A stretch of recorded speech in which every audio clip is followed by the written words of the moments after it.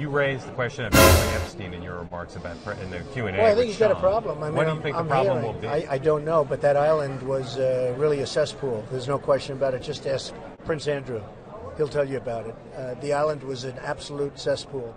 Ghislaine Maxwell is in prison, and a lot of people want to know if she's going to turn in powerful people. And I know you've talked in the past about Prince Andrew, and you've criticized Bill Clinton's behavior.